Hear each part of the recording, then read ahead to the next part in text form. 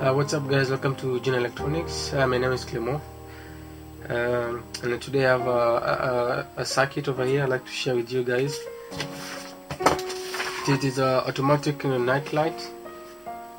So what this circuit it does, it switches on when it's dark, and it switches off when it's the daytime. This is a power supply from 220 volt to 12 volt DC.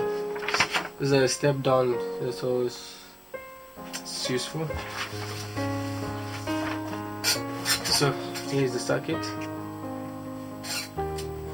All this part here, all this is a power supply. So it's this one here. So that means you don't need any extra power to power this thing on. So it's only one power and then it's all good. And from here, and then the rest is all the activating circuit. Yeah, we don't use relay here. There's no moving part, so it's just I'm using a BTA 136. So no need of relay. So the safety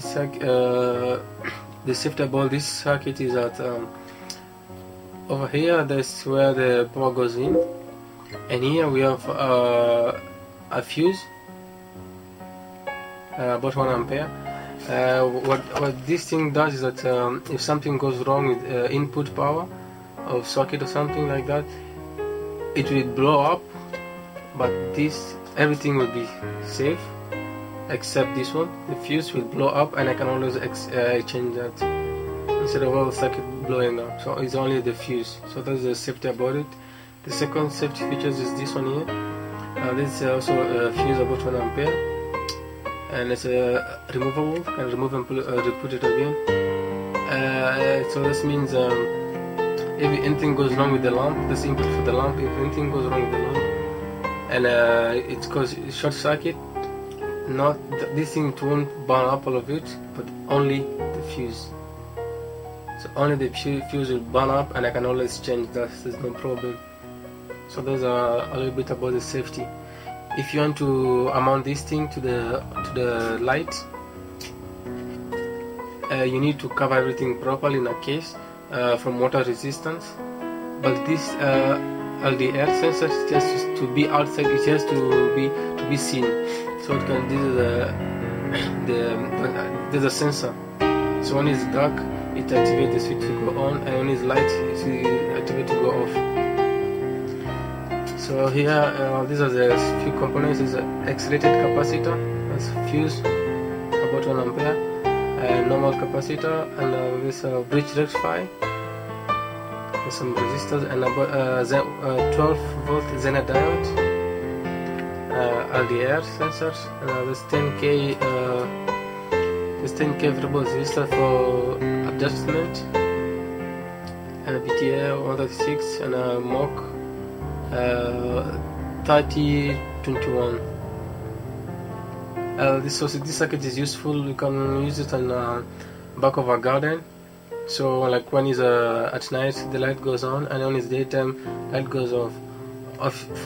You can use it for security purposes. So same reason, when it's dark, it switches on. When it's daytime, it switches off. So it's also useful for also saving light, saving power.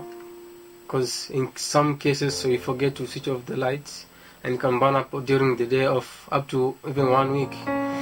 So, but with this one, it makes sure that not something like that doesn't happen. So it switches off when it's the daytime, and only at night it switches on. This one you can adjust it for the sensitivity of the dark.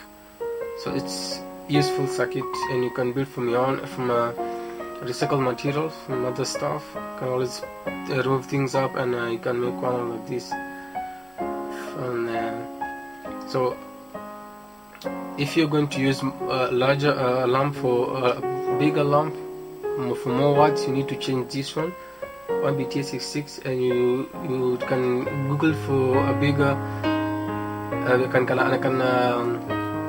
can able to